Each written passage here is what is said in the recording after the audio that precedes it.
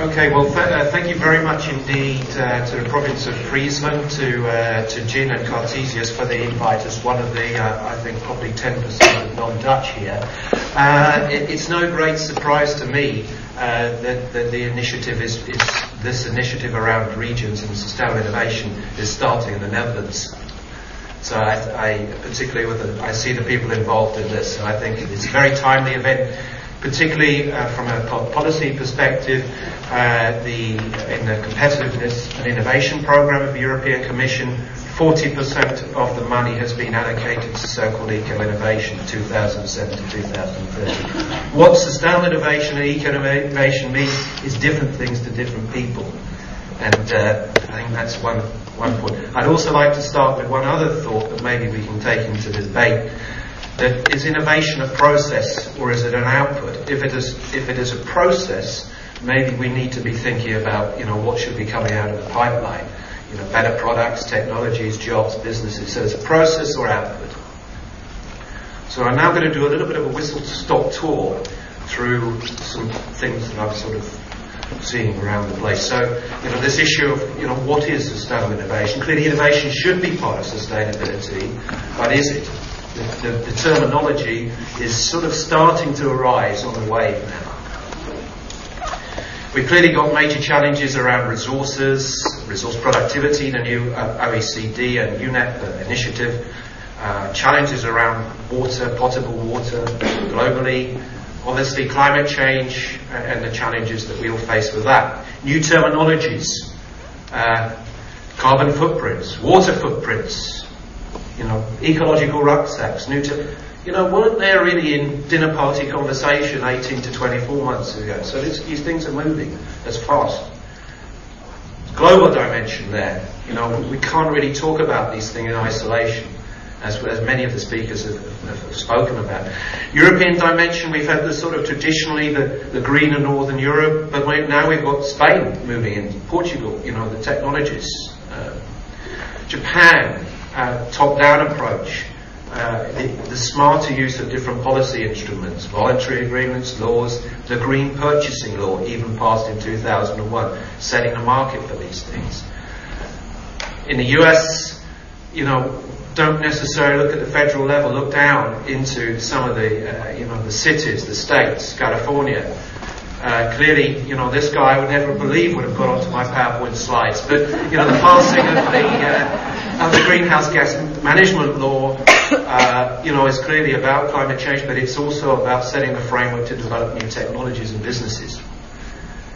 And it's quite clear that the next, political leader there is going to be at least greener than the last. Maybe we can, leave it at that level of qualitative judgment.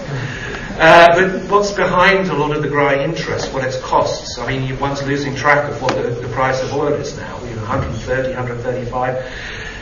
Costs now. Really starting to focus people's minds. If you've got a technology or a service or whatever that can help save your clients money, this is becoming energy costs. This is now becoming an interesting thing. Apart from the technologies. Capital, 2.9 billion invested in the so-called clean tech industry in 2006.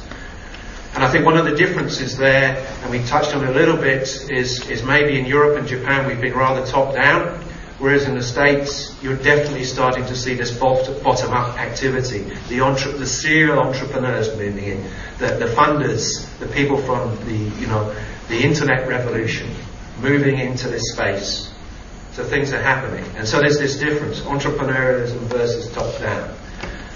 Competition, and this is entirely around, this is a competition for the new businesses, the jobs, etc., etc. Trying to track those businesses. And China and India, the pressure on global resources. China buying, I saw on the BBC World or something, buying a whole new mountain in Peru because it's full of copper. Whoops.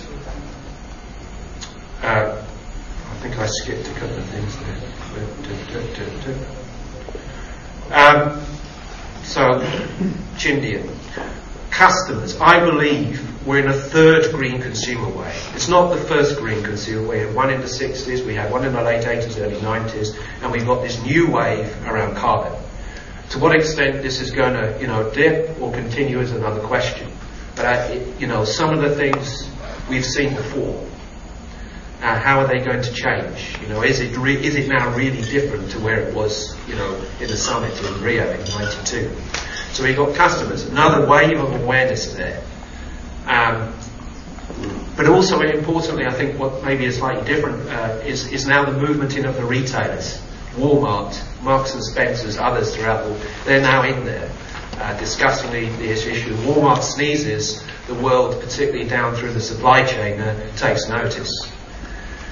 Climate change, more and more consensus around the science there, but also another C being cities. The advent of now growing of eco-cities, the C20, the C40 initiative of the world's biggest cities.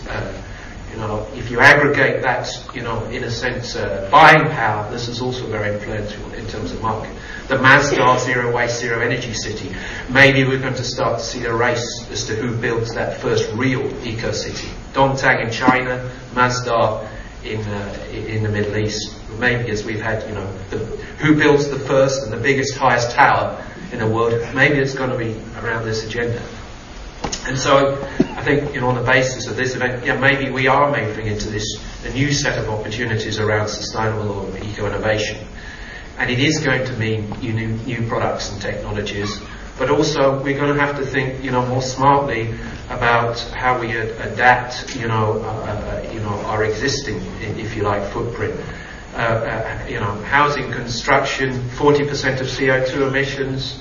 Most of the policy initiatives are around new build, but the biggest problem is the embedded stock there. So how do we innovate with new films or whatever go on the windows to insulate the property? How do we become smarter when we move into the properties that we insulate effectively there, rather than thinking about it when all of our stuff is in the loft?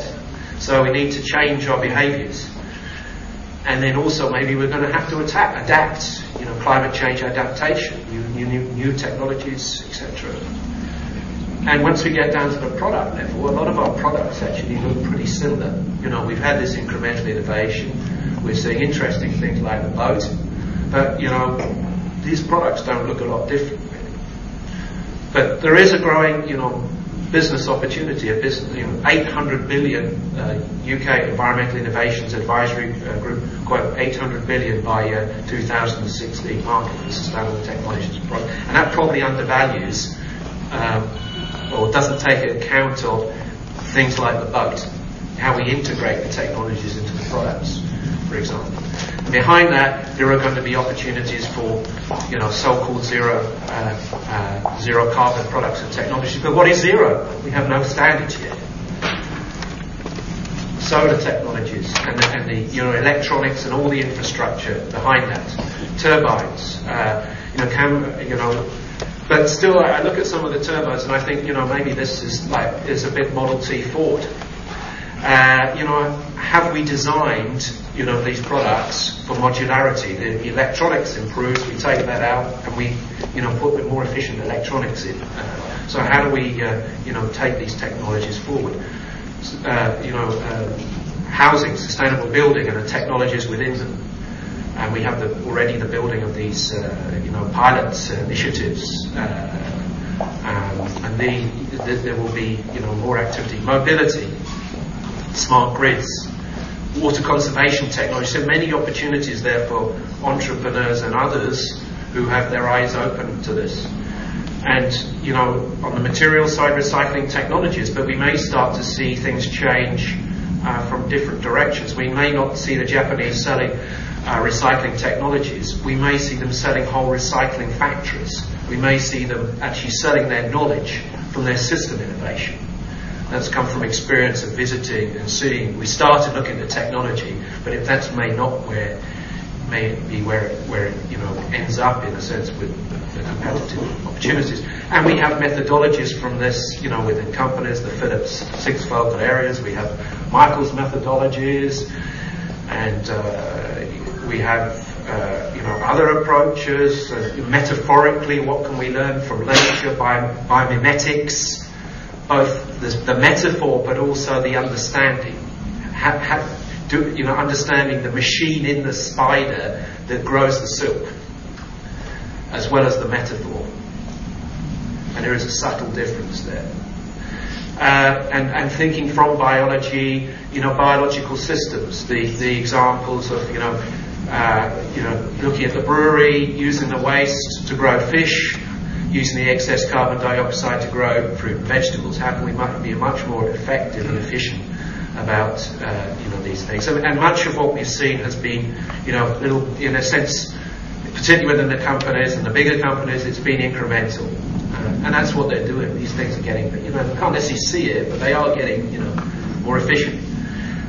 And there's been some element of, redesign. And there's been new approaches where we thought about delivering, the function rather than the product. But much of this is going to be about, designing new systems and approaches. And with the aim of producing more sustainable solutions. And one of the things that I thought was excellently illustrated yesterday was we need these bridges between where we are now and what the future may look like. Because we don't know. And that may not be a commercial product, but we need to set ourselves those challenges to build that understanding and learning. So, should a flooring company producing carpet, flooring tiles, if they really have a goal of being, sustainable by 2020, maybe it's an opportunity to start to think about flooring solutions where you use human power to generate energy. And there's already some Dutch guys who've won an award who are at MIT, linking with the previous conversations, who've won an award in Japan exactly on this so-called crowd farming ideas. So you're going to see some interesting, lateral diversifications. So I think, again, the things that, what is the level of change? It's not a debate about change, it's what is the level of change. And the clock is ticking, competitively and environmentally. And it is exactly as I think has been said. It's about innovation is not just about good ideas.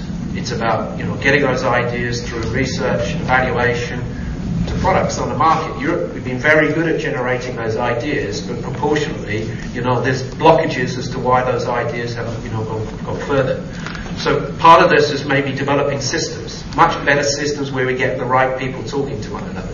The inventors may not be the entrepreneurs who are not the funders. We need the elements of the system to come together to enable these things to more effectively come together. And I don't believe that those systems are in place effectively in Europe at the moment.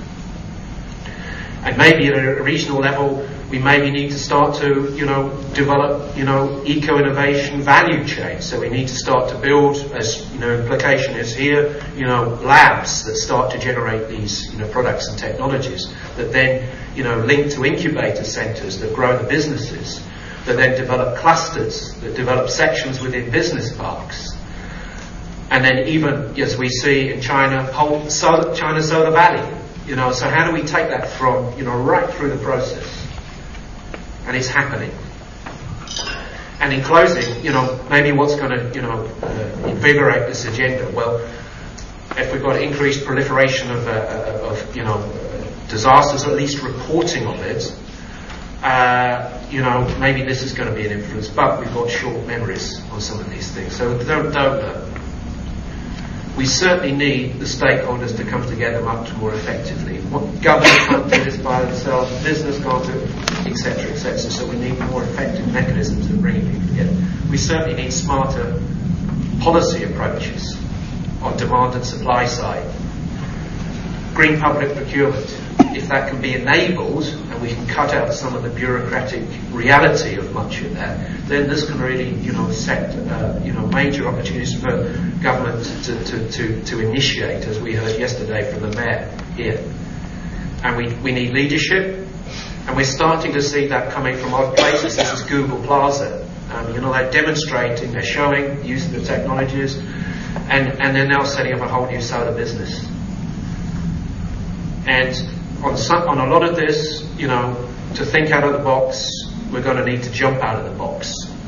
We're going to need to do things differently and set up different ways of doing this. And I think the cities have a key role to play. I think what we're seeing now is particularly, again, bearing in mind the previous conversations, we're starting to see money move into this space, particularly from the US. John Doerr, behind Google, found $1 billion, he's on this. And we need much better networks bringing people together, people who maybe didn't necessarily talk together.